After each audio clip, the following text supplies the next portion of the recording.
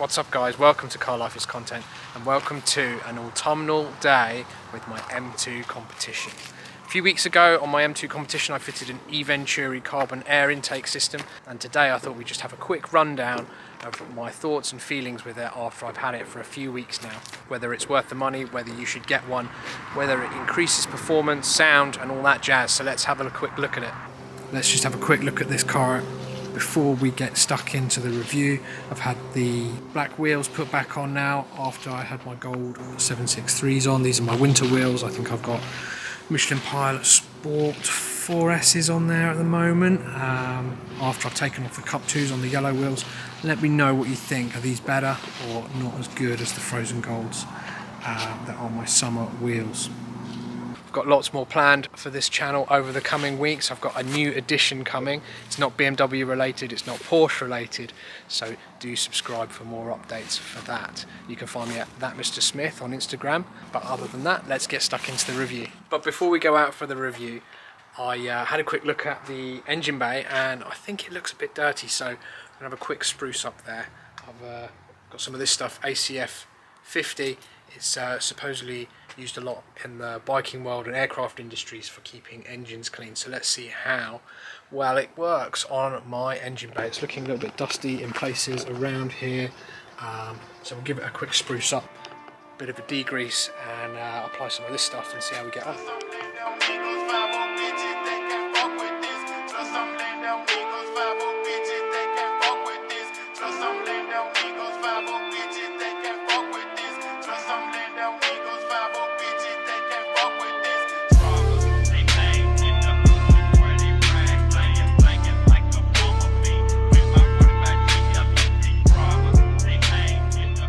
Alrighty, we've had a bit of a spruce up on the engine bay. Let's have a little bit of a close-up, see if we can get the camera to pick it up. I hope the camera could pick it up before I got cleaning, but all of this parts here were all dusty.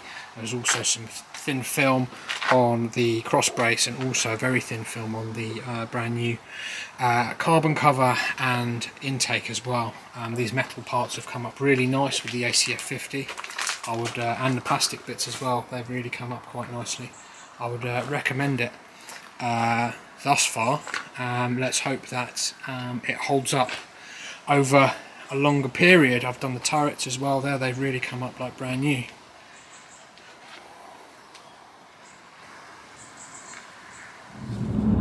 Alrighty, so here we are then. Since I fitted it, it's been about 3 weeks, a month since the fitting video that you've seen. And now, so I've had about 3 weeks, a month's worth of driving in this car to get a feel for what it's like, whether it's any better.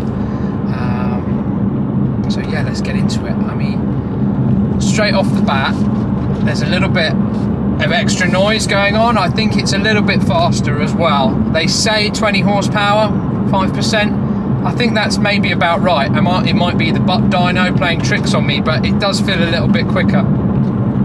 Let's see if we can spool it up and get it sounding a little bit nicer. Oh, I found a bit of open road now. I hope you can hear it on the camera there. It's definitely got more of a whoosh to it. You can hear that air really coming in. It's not super pronounced. I've still got the in-cabin sounds on this car. Definitely when you lift off the throttle you can hear it there. Can you hear that?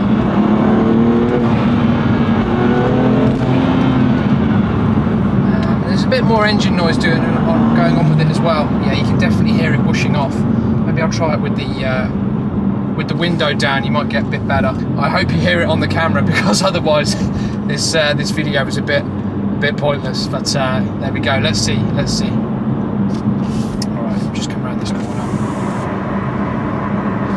Crack the window a little bit, and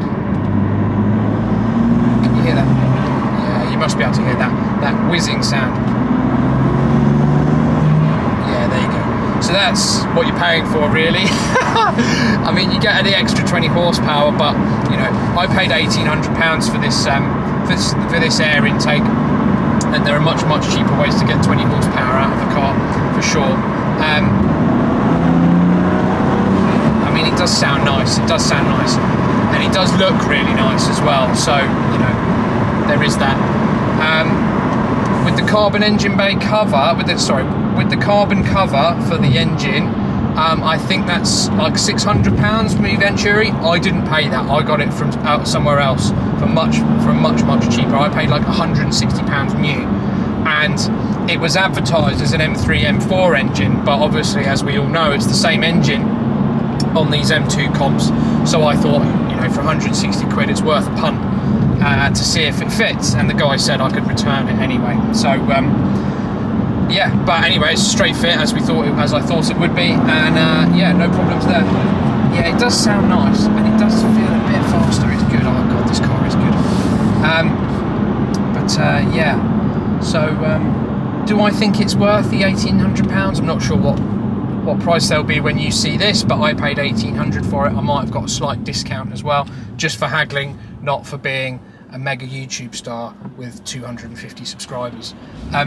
So do I think it's worth the £1,800? There are cheaper ways to get an air intake and probably release that sound as well.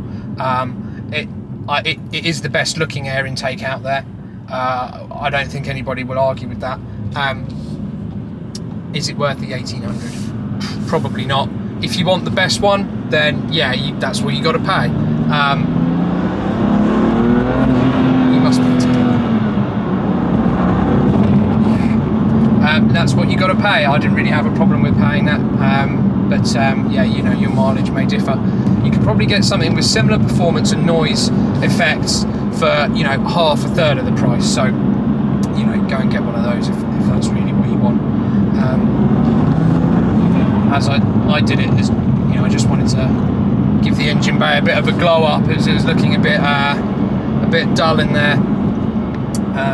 But yeah, I would actually, one downside I've found with this is that I don't know if you've got an M2 comp, you'll know this, but if you're in MDM mode or if you're in sport mode, you know how the car can kangaroo in low down gears.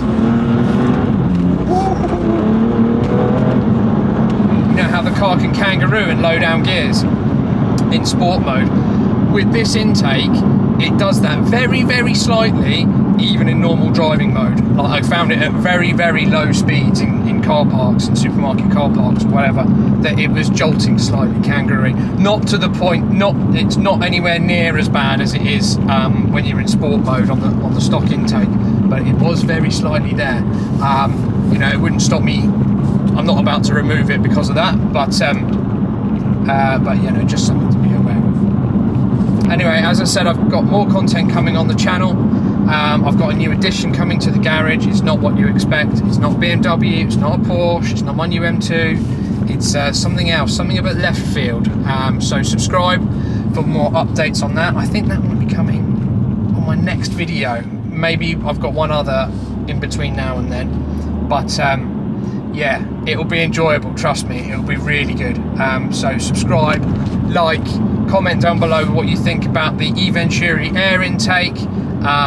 Tell me about those the frozen gold wheels versus the black wheels as well down below. You know, I quite like the black wheels too. But yeah, anyway, I'll see you next time. I'm waffling now. Bye.